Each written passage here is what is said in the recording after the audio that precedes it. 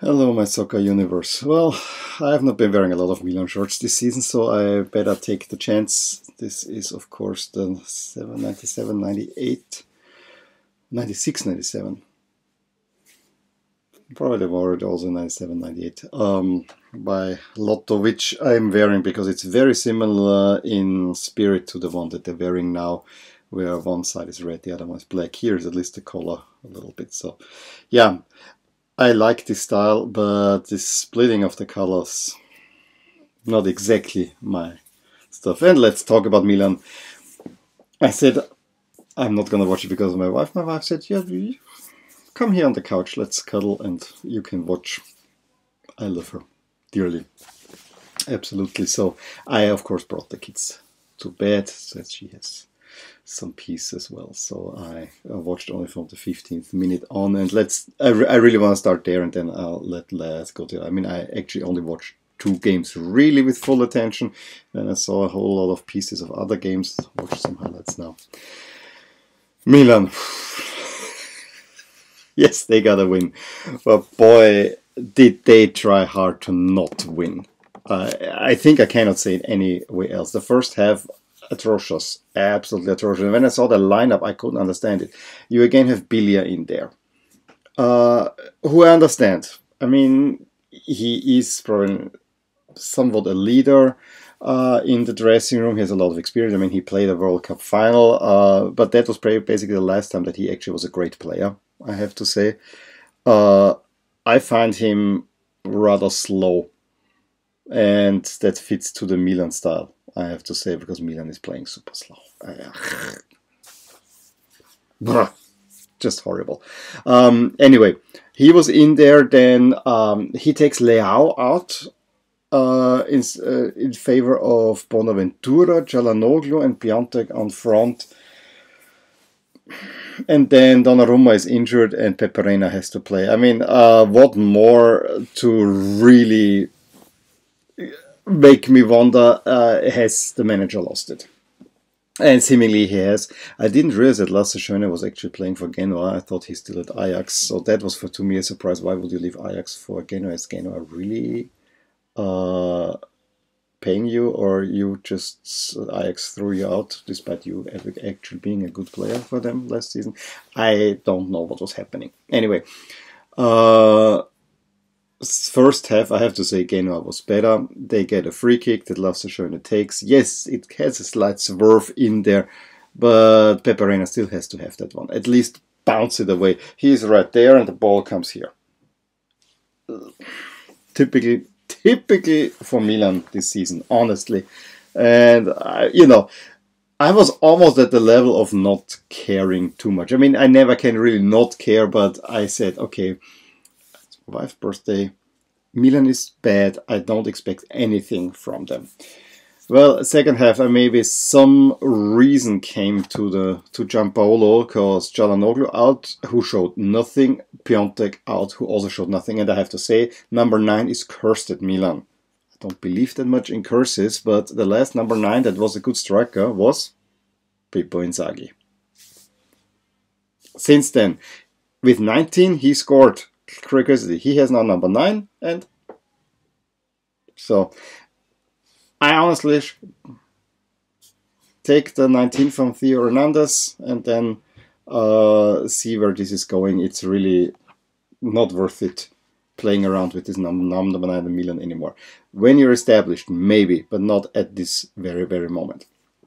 Anyway, speaking of Theo Hernandez, early in the second half, we had Paqueta coming, we had Leao coming in, so really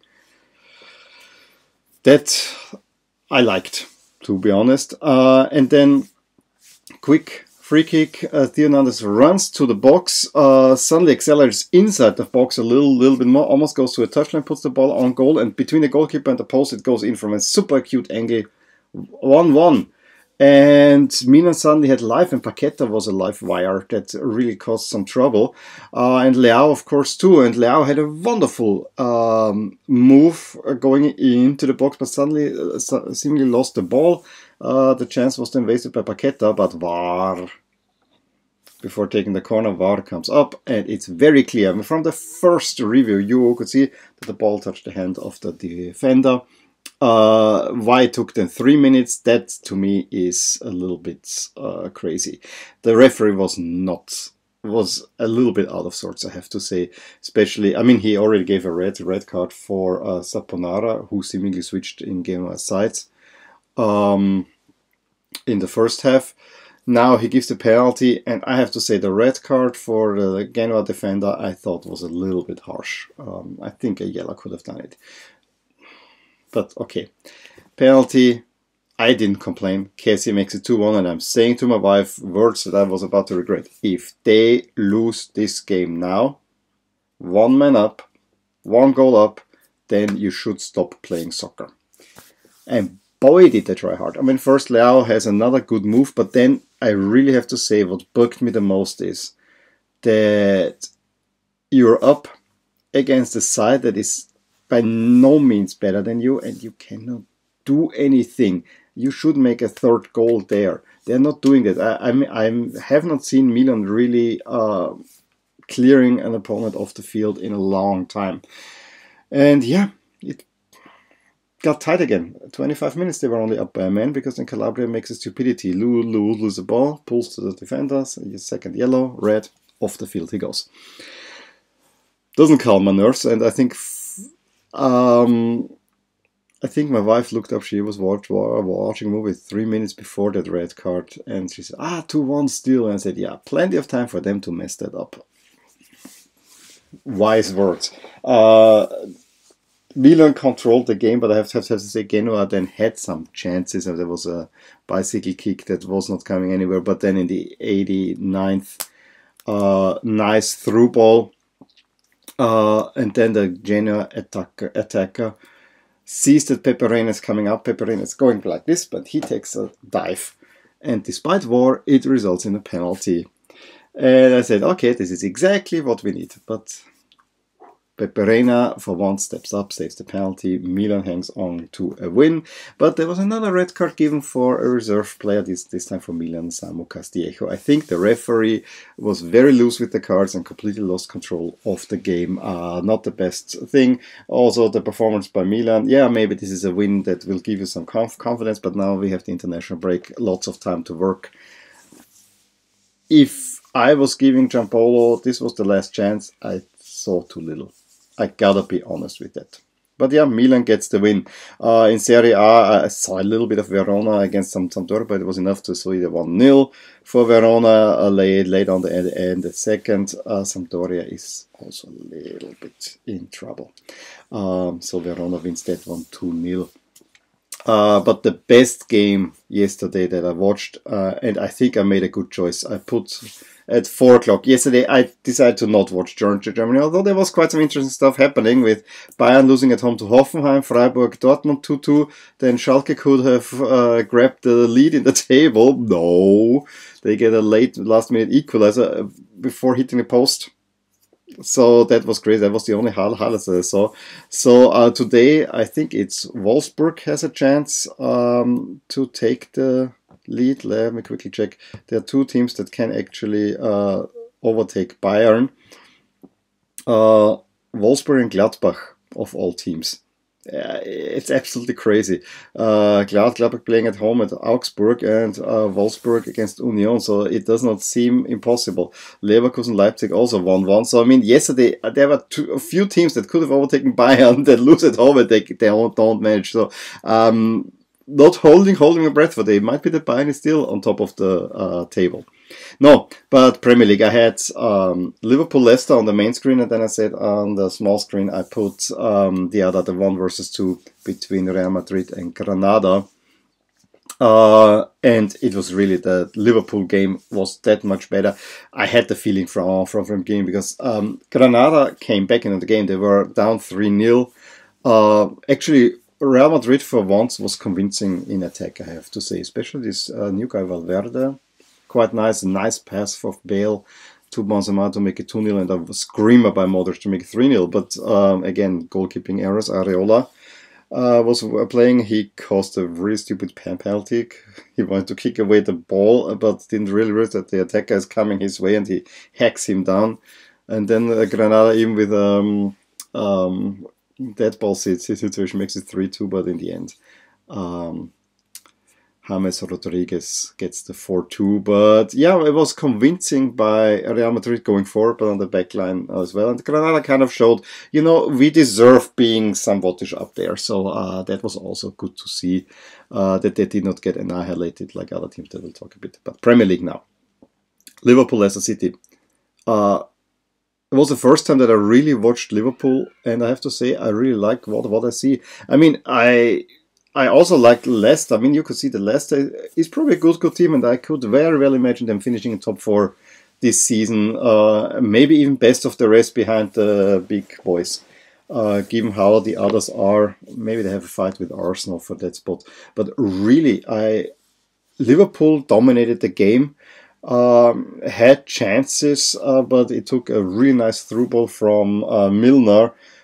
That pass was a beauty. I mean, it along the line, and it curls in right into the run of Mané, around defender. Mané is through and goal, makes it 1-0.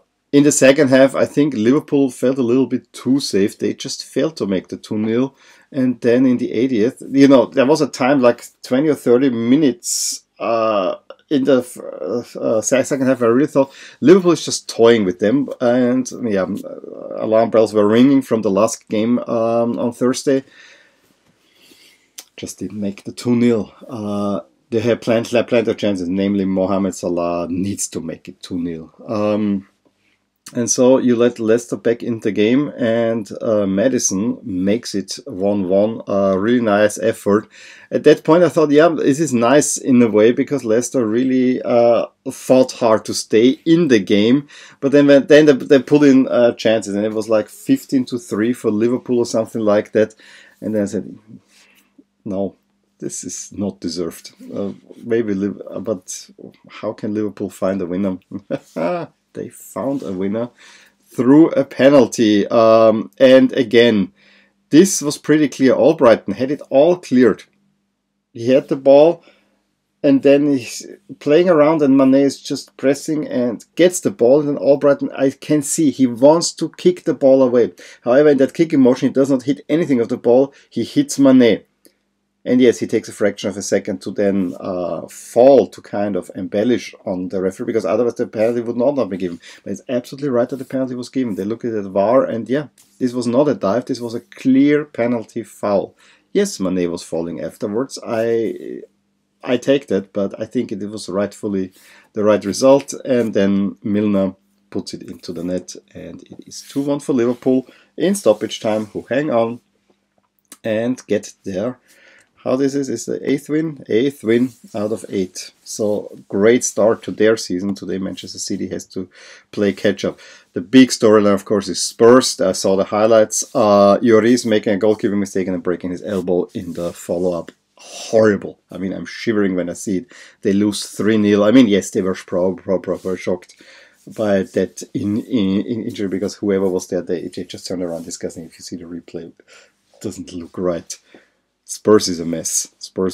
Another interesting result there. So Aston Villa trashing Norwich City 5-1. I have to watch Premier League highlights today, but I don't know how I will get to that. So yeah, Liverpool strong. City has to play against Wolves. Probably they will win that one, and then it still remains 5 points between the two big foes in England. Spain, I then watched PSG against Angers, but before that, I quickly was Spain. I saw some of Valencia against Alaves, a 2-1 win for Valencia. A really nice goal to make it 1-0 by Maxi. They made it a 2-0 through Parejo. A kind of face when Alaves, who played in dark pink, were going forward. But Alaves pulls one back, but game was more or less done dusted there. And yeah, what else? I saw PSG Angers. I actually thought this might be an interesting one. That's why was when Real Madrid, the wonderful Modric goal. When Real Madrid made 3-0, I switched over to that game. But this was even worse in a way, although the soccer was even better by PSG. They really could convince and had a great performance. I think Angers, there was a little bit nerves there. Sarabia makes a wonderful move. Yes, he was a little bit more accompanied than really taken out. Makes a wonderful move, 1-0 at the time when Icardi should have made it already. Goal. Then there was a big chance where it could have been 1-1, but completely moved that one. Icardi in 37th, after another nice move, makes it 2-0. Yes, he was not well marked. And then Idrissa Gueye makes it 3-0, and then it's the big Neymar show, who actually played very well before that already. Who 2 saves on him, but in the 90th he gets his goal after a nice assist by Choupo-Moting. I have to say, PSG looked strong. I saw a little bit more France this time as well. While waiting for the Milan game, I just saw the horrible jerseys between Montpellier and Monaco. Monaco in mint, and what was Montpellier is almost a purple or whatever. I don't understand that. French jersey review probably coming soonish. I don't know exactly when, if I should do it before the international break or after. Let's see how I will go about that. And I saw also the highlights of Nantes against Nice, where Nantes really dominated. It was actually a nice jersey matchup. Yellow against the Sampdoria jersey of Nice, although I don't understand it. I mean, Nice could have also played in their first jersey there, so minus points for that. Late winner for Nantes. Yeah, that was the... I also saw the last 2 minutes of Osasuna against Villarreal. That ended 2-1 for Villarreal, for Osasuna. So they also, the promoted side has a good start. So that was a Saturday. I'm not sure how much a Sunday. I mean, I will watch the Inter Juve, I will watch Lask, and then let's see what will be in between. But yeah, it looks like a great day. But yesterday, I have to say that both matches that I watched fully were exciting. One was just bad. The Milan match was not a great match. The Liverpool-Leicester was a really good match. I'm very happy I saw that one. Anyway, let's see what happened on Sunday. Good morning, my soccer universe. All in Juventus gear. I have jacket, I have the jersey on. It was a great Qatar with Italia yesterday. And although I went in sorta, yeah, I want to see a good gold game between two teams that I don't want them to win the Scudetto. During the game I quickly realized, yes, I'm still more Juventus than Inter. So I don't even feel bad wearing this Juventus shirt, honestly. So there you go. I heard so many previews saying this is gonna be a draw, maybe a high-scoring draw, and so on. And then I thought about it. Early in the season, Italian teams, pragmatists, It's to me like a 0-0. Boy, was I wrong. Right off the get-go, Juventus attacked Inter, and Dybala with a sensational shot. Andanovic saw it late. I'm not sure if it would have gotten in otherwise, if you would have seen it on time. But great shot right in the corner in the 4th minute, and it's already 1-0 for Juventus. And Juventus really took the game to the opposition. With Ronaldo hitting the bar again. I mean, that game was starting on fire, absolutely on fire. And after 10 minutes, yeah, it should have been probably 2-0 Juventus, but Inter clawed itself back into the game, to the credit. And with that, suddenly they got some, I mean, it was not clear-cut chances, but they then got a penalty because De Ligt made kind of a clumsy challenge forward where the ball hits first his hand and then Lautaro Martinez's hand. Of course, he had it first, so yeah, VAR is gonna decide on the penalty there. that's what we got. I was slightly hoping not, because mostly because I know De Ligt is currently struggling in Italy, and I don't want him to struggle that much. I think he's really a great player, but he probably has to learn here a lot, because how shall I say it in the Netherlands? It really is more about position. I don't know, what was it? It's more about position awareness, whereas in Italy it's more about athleticism, or the other way around. Anyway, it is. He is going into a different world. I was actually thinking more that it's the positioning in the Netherlands because of the you know, total football thing, but probably it's more the athleticism, and in Italy the defenders are so more into positioning, because that's the one thing. A great Italian defender is not the most physical presence, but the spatial awareness of where they are, that's usually superior, but I might be wrong about that. Anyway, De Ligt is struggling. Martinez steps up and slams it home.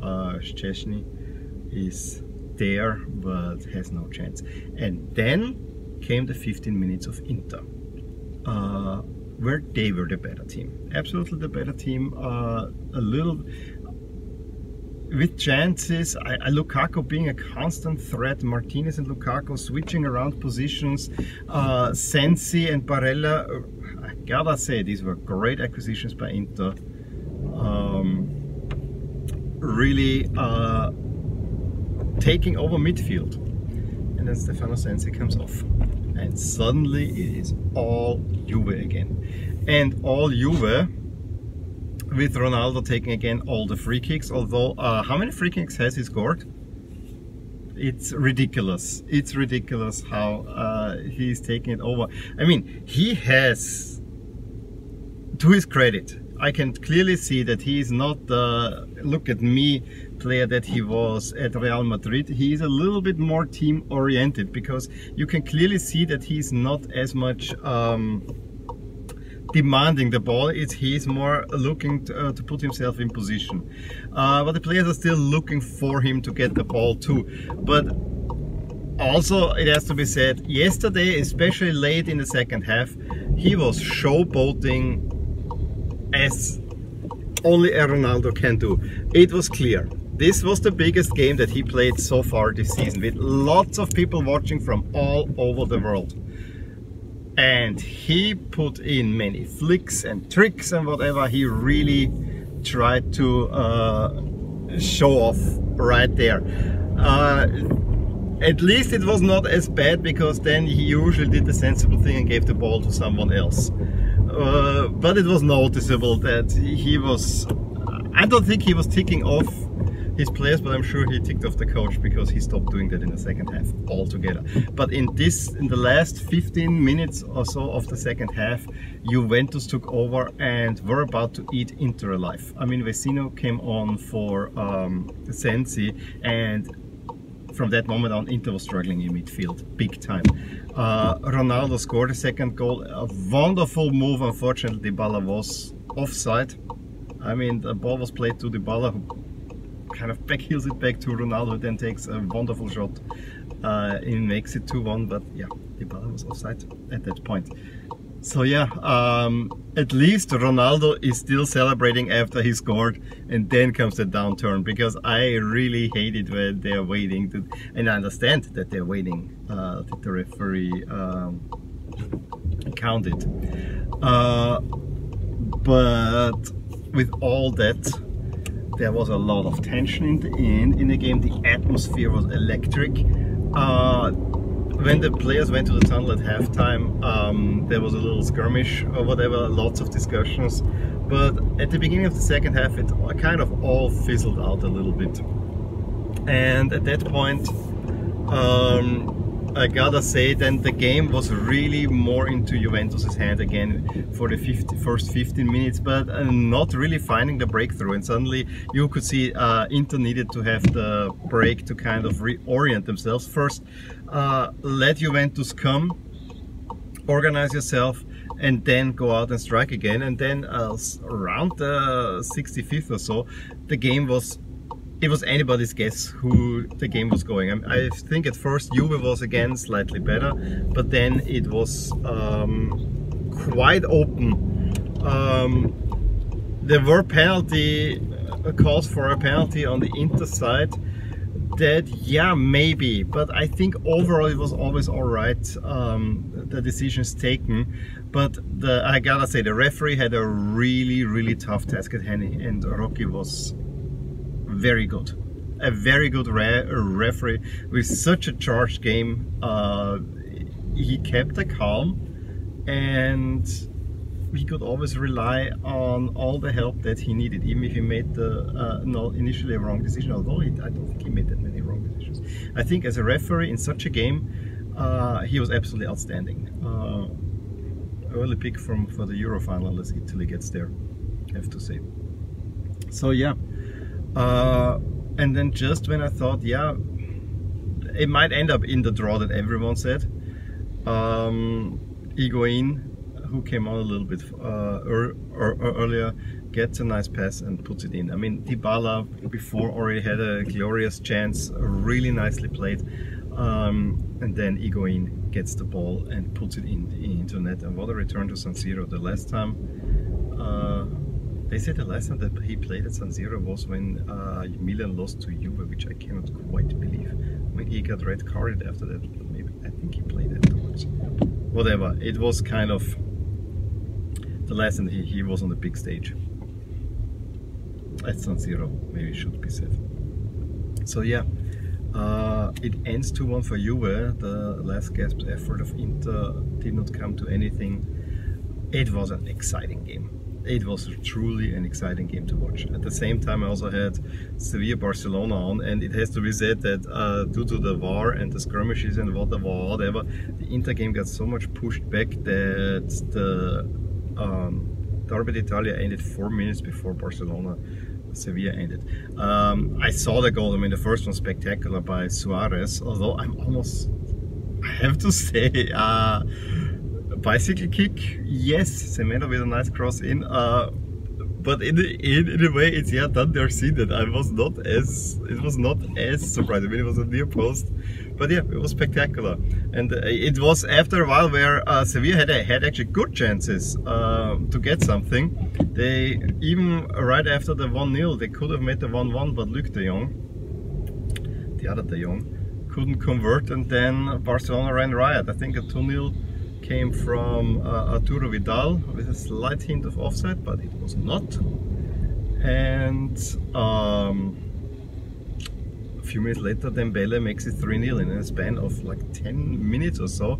Barcelona scores 3 on Sevilla to claim second spot. Messi in the second half puts in a free kick, his first goal of the season, I think. And yeah, Messi magic is back. So let's see where Barcelona is going and where Sevilla is going. Since they are already in Spain,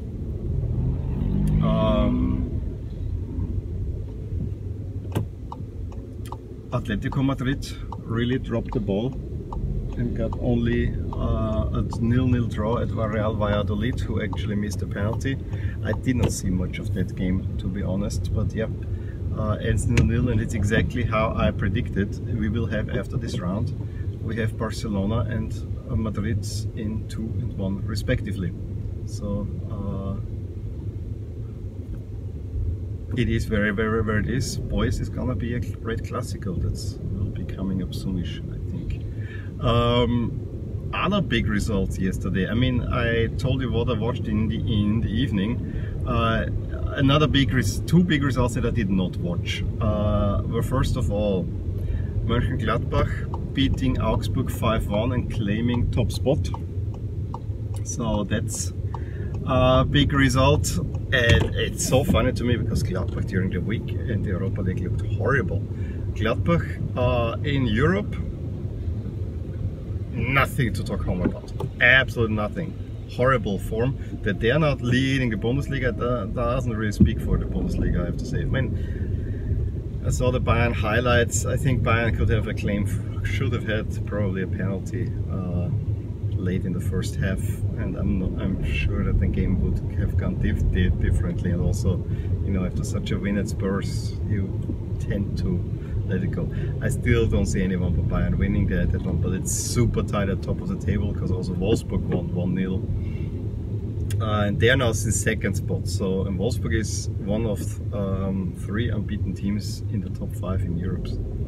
The other one, Juventus, and of course Liverpool that we talked about. Speaking of Liverpool, they are becoming really now big favorites because Manchester City drops the points.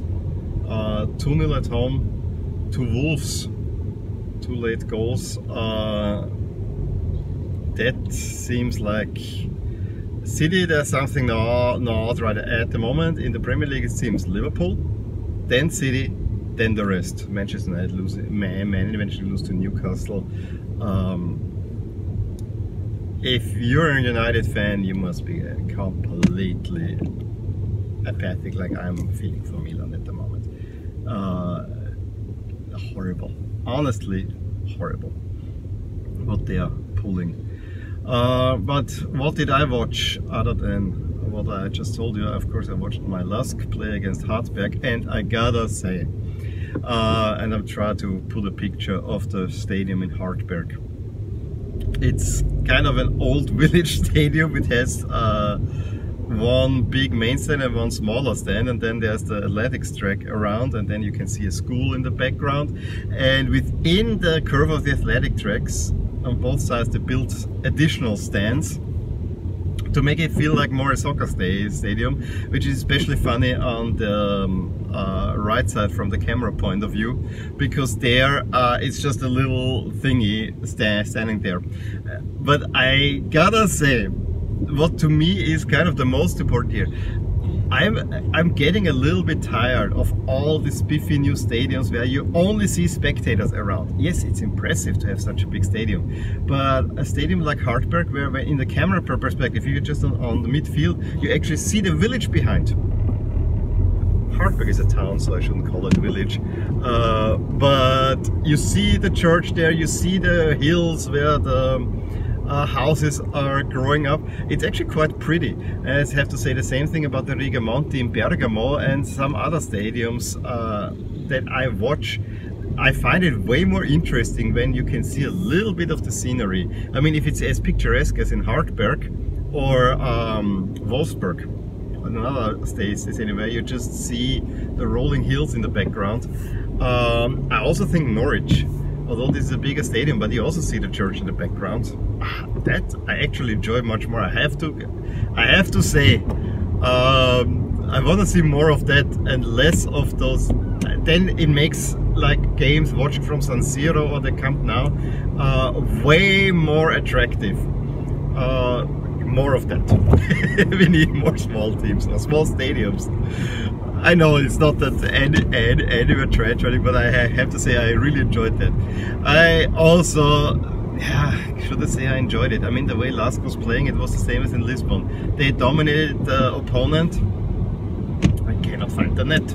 Cannot find the net. I mean, even going clear on goal, going in with a penalty, cannot make it 2-0, and cannot even make a single goal. Was a nice save, but it has to be said as well on the penalty. Penalty slightly contentious because it was from offside position, but in Austria we see still not having VAR, and the efforts in Austria are going that we have one more season without VAR and then VAR is coming. I find it highly ridiculous that a country like Austria, I understand we have small stadiums and then it's so, get VAR in the Bundesliga. That can't be that hard, honestly. Yeah, I mean, there were some Hartberg players that were walking the line on the yellow-red. They really were physically, but you know, Lask plays also kind of physically, so maybe that's alright. But it has to be clearly said that, yeah, it was a little bit... A player should have walked, let's put it that way, from what I feel. Anyway, other than that, first half ends goalless, kind of underwhelmingly. I mean, Lask is playing well but cannot find the goal, and then it comes as it should come. Hartberg scores. in the 56 or something like that. Fortunately, then the strikers are taken out. The other two that I find are actually worse come on, and suddenly Lusk finds the goals in the 64th Ramftl and the 69th. Michael scores a score. Klaus should have made it 3-1, but you know, fortunately turned it around so quickly because it was really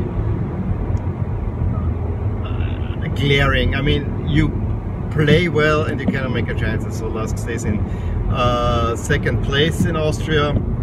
Same time I had also Roma Cagliari on, where against the run of play Cagliari gets a penalty, makes it 1-0, but a few minutes later score an own goal. Then a huge call by the ref that first Kalinic scores the winner in the last minute, close to the last minute, but with a lengthy, really lengthy VAR review.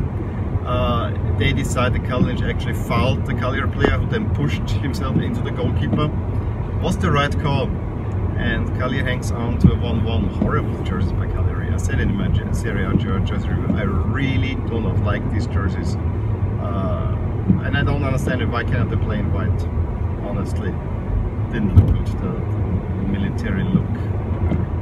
Not mine. Absolutely not mine. And yeah, I saw also Torino-Napoli, but that was more or less a 3-0, so nothing to write home about. But I think Sunday had some good matches in there. I have a weekend where all my two favorite teams won.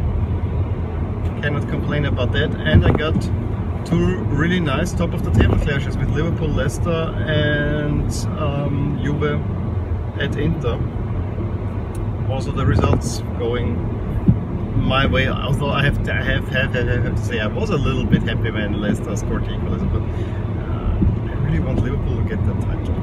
I really want Liverpool to get the title.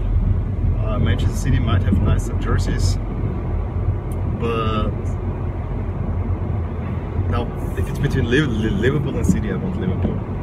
But I understand. I mean, in the office we have a big contingent of United fans. I can for, and they of course don't want anything of Liverpool. But yeah, I understand that. It's similar to me. I mean, I don't know in Italy when I think Milan. I don't want Juve to win another, but should it really be Inter? No. One last, now this is for the video program. You get, of course, tomorrow or on Wednesday. I have to see how I will manage the big, just before the international break, the big breakdown of the big leagues with chances and so on. Really want to do that because a lot of things have happened. We'll probably think that Liverpool should be now favourites to win the Premier League. That will be for me the most interesting to see. But I'm also interested to see how Real Madrid look like. I decided to not go for the videos and make the league jersey review now just before the international break. I need a slight break from making too many videos, so I decided to take it easier. Also, I need to focus a little bit of work, and we have quite some stuff at home to do. So it will come. It will come. I may do it even before the Europa League jersey review, because I wanna probably get a few more Europa League games in to have a full view of the jerseys, because there are many smaller teams that, you know, I only can see in the Europa League, and that's why I need to look there. But yeah, so that's the program. We have now an international break coming. You of course will get a what to watch for, and I will do my every day. I will quickly talk of what we saw in the international break in Europe qualifying. I will focus on Europe qualifying. Okay, let me know what you watched, what you thought about the games yesterday or also on Saturday over the weekend. Which ones did you enjoy most? Give me a thumbs up if you enjoyed this very long video, and again I did it in 2 parts, so we're scratching the 40-minute mark. And yeah, subscribe to my channel if you want to see more videos like that, and I will talk to you soon. Bye! Hey there! I hope you enjoyed this video, and if you did, here are some videos and playlists that would be of interest to you too. Also, please consider subscribing to my channel, as it will keep you updated with all things that are rotating in my soccer universe. With that, I wish you a wonderful day. Bye.